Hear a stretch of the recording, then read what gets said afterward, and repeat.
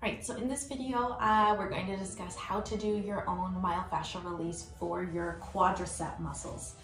Now, for this one, I would not recommend any tennis, lacrosse balls, anything like that, just because we're talking about releasing a very broad area, and there's 4 muscles. That's why they're called the quads, right? If you look at our Latin roots a little bit. But the tennis balls massage balls are really great for working on smaller muscles or when you need to get like just that one specific spot. Myofascial release though, you're gonna have a much better reaction when you can work over a broader area, lots of fascial and lots of muscle tissue at one time. And since the front of the thigh is a broad area, let's use a broad tool. If you do not have a roller, you can use something like those large cans of soup or like the bean mixes. You can also use a baker's rolling pin. I have personally found that to be exceptionally great for working instead of regular foam rollers if you do not have one. Now, when it comes to myofascial release, I really recommend that you are warmed up first. So if you can do it post-workout, that would be best, because going in cold into doing a release, just because it can be very intense, you're a lot more likely to end up causing any bruising or damaging to the tissue, and it's just not going to be a fun time in the moment or the days afterwards. If you are not able to do a full workout prior, maybe try and just do a little bit of warm-up. So in this case, since we're talking about the quads, you know, if you could do like a 1-minute wall sit, or maybe a couple rounds of it, do a few lunges. You can even just take the time to massage your own muscles for a few minutes, do some nice depotement, hitting on it for a minute or two, just anything that will warm the tissue up, okay? So let's assume we're already warmed up. We're gonna go lie down on our stomachs. So 3 slightly different approaches. Now the first approach, it's a little bit active. You're not staying in one spot. This is probably the type of rolling that most people think of, but it's also actually good if you are not warmed up, because you have a lot of control to stay light over it, not put a lot of weight into the muscle, and you could just roll back and forth lightly and make that kind of the warm up for the muscle. Similar how if you get a massage, you know, your therapist is gonna be moving over the muscle very broadly, not working deep, not working specific, and be doing that for several minutes to warm the tissue up before going deeper. So in the front of your pelvis, if you put your hands right here, you should feel 2 bony prominences. So this is the front prominences of your pelvis bone. If you dip your fingers right underneath that, you should feel some kind of tight, maybe slightly springy tissue, and you should be feeling the top of your quadriceps tendon, the big one that attaches onto the pelvic bone. The other 3 attach around the thigh. The main one attaches onto the pelvic bone, and that is that point right under the bone is where we're starting. So lay yourself down, find that top of the pelvic bone. You might feel sensation already. I notice I do right when I got to lie down. I'm gonna actually move myself down a little bit more for the camera. So we're here. So this more active movement is basically when we're just rolling back and forth down the entire length of the quadriceps. So from just underneath the pelvic bone to the top of the knee. So you can use your other leg, your foot, army crawl yourself forward all the way to the end. Feel whatever you feel, and then work your way back. So I recommend starting off, keep your leg in neutral, so my toes are pointed downwards, my heel is straight to the sky. All the way to the end and going back. Now you can also make sure you're getting the entirety of your quadricep muscles by also internally and externally rotating the hips so that you get more of that medial quadricep and the lateral quadricep. So if I want to externally rotate the hip, my knee and toes, it's not going to go a perfect 90 degree to the opposite wall, but you're kind of going like a 45 degree in opening up. So the roller is now slightly more on the inner thigh, and just do the same thing, going back and forth all the way to the end. Army crawl and army crawl back.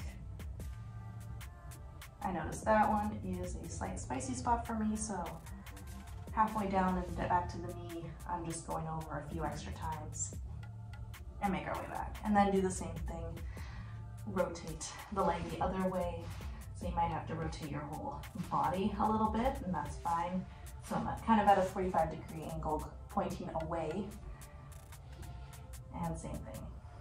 You might notice one side is more spicy than the other. Doesn't necessarily mean anything, just other than that's a tighter area on you. And if you feel nothing at all, you might just not have tight quadriceps, and that's okay too. Okay, you can keep going for that for as long as you need, or you can come with me to the next method, which is a very passive method. So this is definitely one where I'm like, make sure your quads have been warmed up in some manner, because you're gonna be here for a while and it can get spicy. So same idea, start right at the top of the tendon. This one is when you get to relax, because you're gonna find that top part of your tendon, of the muscle. If you don't feel sensation right away, you might need to let yourself relax for a few moments. It can take 15 to 30 seconds. For some people, maybe it might take up to a minute to let themselves start to become very heavy. It's a little dark, but think of like, pretend to be a corpse. Like you're just dead weight right over the roller. You don't have to be up like this either. Like let yourself fall all the way down and hang out here, okay? If you're heavy, you're still not feeling sensation, you might be just fine in that spot. So slowly inch yourself down to whatever is the next spot in the muscle that makes sense, creates some sensation for you. When you're there, be heavy. Be heavy, hang out here, close your eyes, maybe listen to music or a podcast or something while you're doing this, because this is the point where now hang out here until the sensation is gone. I can't tell you how long it's going to take. It might be less than a minute. It might take 5 minutes for the spot to release. So I'm not going to be doing the entirety of the quad muscle, because if I did, this video would be extremely long. Let's pretend that spot is already released on me, and then you move down to the next spot. So I move down like an inch, I feel another spot, so I would stop, hang out here until it releases. And you do this repeatedly all the way down to the knee. So let's pretend that I've already released all this. I'm here, I'm down at the bottom. I'm just above the knee now. This is my last spot as I'm going off camera. I'm just hanging out here. And that's it. Hang out, fall asleep, let yourself fully relax.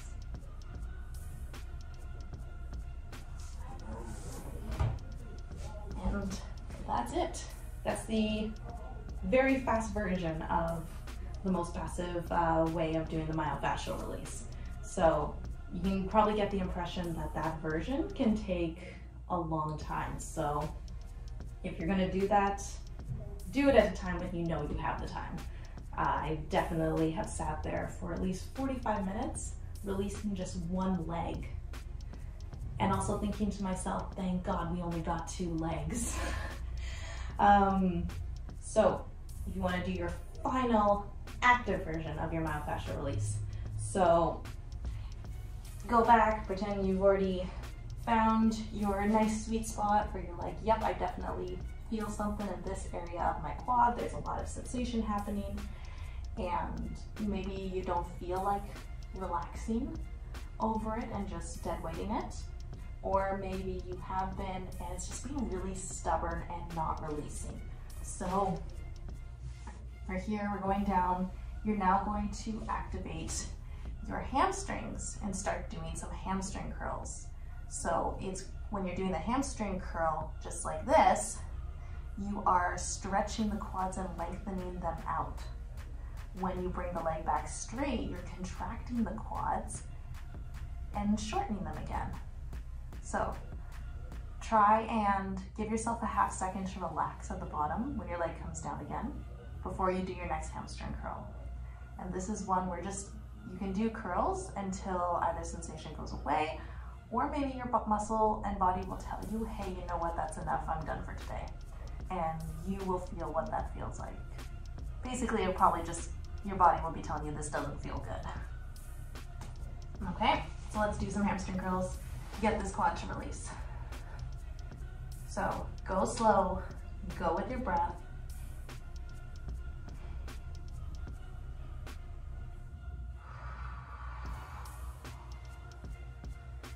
And let yourself fully relax at the bottom. And as you can see, like my foot isn't even touching the floor on this spot, that's totally fine, but I can still let it relax down. Hamstring curl again.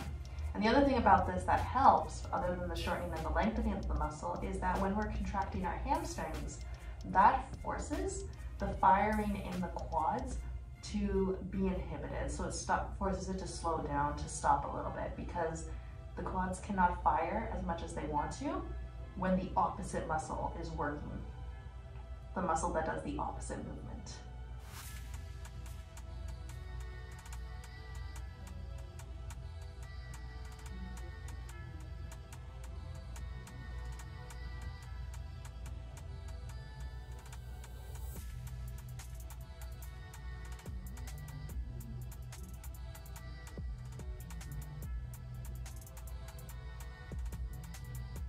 I recommend as well, if you notice, let yourself be curious about how the movement feels. It's not just a matter of what the sensation is like in the thigh where the roller is, but also, is the movement smooth? Can you keep it perfectly smooth and even and moving at an even speed? Are there spots where it almost seems to jump to the next point, almost like a stutter?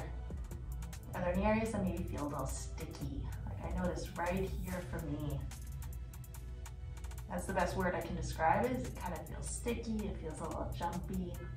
I notice a bit of increased sensation right in my kneecap when I'm working on it, so I'm just going back and forth a couple of times right there where it's sticky and just seeing how I can play with it,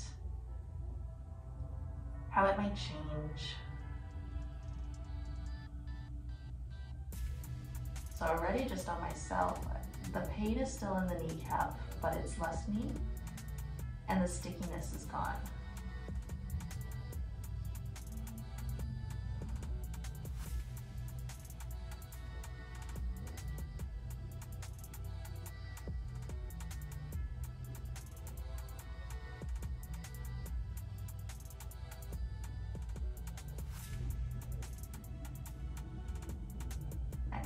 So just, even if you're not finished yet, that's okay. You can keep going for as long as you need to, or if you're done, slowly bring yourself up. Maybe do a couple very light, I'm not dropping my weight right now, I'm keeping my body light over the roller just to go back and forth a couple times just to kind of clear things out.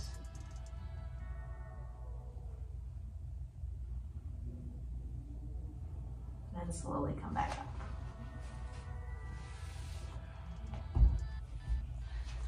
So maybe take a moment, either kneeling up like this, you can sit cross-legged on the floor, maybe legs outstretched, take them off. Yogi squat, whatever it is you want to do, a few lunges, doesn't matter, but just see how it feels. How does one quad, how does one thigh feel compared to the other right now? What differences do you notice in the sensation between them? And now do the other side.